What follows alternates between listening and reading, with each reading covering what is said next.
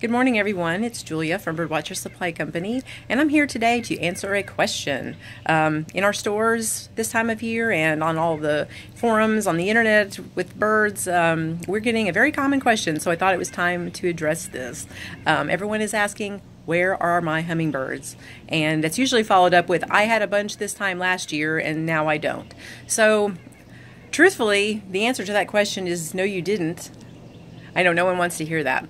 As soon as it gets really hot, it seems like everyone starts to remember earlier than when they actually had a lot of hummingbird activity last year. Let me give you just a brief rundown of the timeline of hummingbirds. And, you know, for some of us, we had a lot of activity this spring, and maybe it really seems slow now. I know for me that's very true. I had a ton of birds in April, which I usually don't. So ruby-throated hummingbirds begin to arrive in our area, the metro Atlanta area, in late March and early April. And so all these birds that are passing through in April and that flurry of migration activity is really just that. It's just birds on migration. A lot of these birds are only passing through. They're not going to stay here. They're fanning out all the way up into Canada. So there's a flurry of activity. They're hitting feeders hard because they're still on the move. They still need that energy and the quick sugar buzz they get from our feeders, our nectar feeders, and they're moving on. So by the end of April and into early May, your birds, the migration is pretty much over. The birds that you still have are breeding birds. So that's going to be less. For most of us don't have great hummingbird breeding habitat. These birds also establish territories, so you're not going to have dozens of birds that are establishing territories in your yard unless you live in a very rural area and have lots and lots of property. Males and females actually keep separate territories, and females are single moms. Hummingbird females are single moms, so they're very busy right now with nesting. She's got to build her nest, she finds a male that's suitable, they mate, she lays her eggs, she raises her chicks, and baby hummingbirds are actually in the nest quite a bit longer than most other birds. 2 weeks is pretty typical for your songbirds, but ruby-throated hummingbirds are in the nest for 20 some odd days.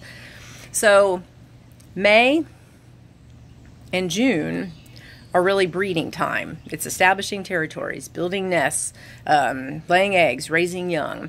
So what we start to see now, it's only mid-June, but late June, early July is really when the first of the babies are going to be coming off the nest and be freely moving around. So in July, we start to see more activity at our feeders because you've got young birds off the nest. Females here in Georgia, anyway, will a lot of times begin a second clutch, but a lot of times males are ready to go. So in July, we start to see more activity at feeders because you've got the first batch of youngsters, and you also have males who are starting to fatten up because it's time for them to move. So as we get further into July, late July, that more babies are off the nest, it's time for the females now to think about leaving, and everybody's hitting feeders hard again because once again, for that migration, and they've got to put on all that fat and all that weight, feeders are a great source of lots of sugar water, lots of nectar. So they do hit our feeders harder. Plus there's just more hummingbirds because you've had a breeding season, you've had all these young, there's just more birds. So really, you're always going to have more feeder activity in late July, in August, and even into September. And that'll start to taper off into October. But we do have ruby throat still in the area coming through into late October. So do this exercise. I promise you will be amazed. Write down right now. I know people are saying they're watching this video going, I had more hummingbirds this time last year. I know. Write it on your calendar. Get a calendar, a notebook, and write down, here it is, it's mid-July, I have very little hummingbird activity. And then make a note of when that starts to pick up later in the summer. Okay, this week I had more, and this week I had more. Look at that next summer. It will amaze you because the timeline that these birds keep is just incredible. It will vary very little from year to year when you really start to have this flurry of lots of hummingbird activity. And yes, it will vary a little, but not by weeks or months.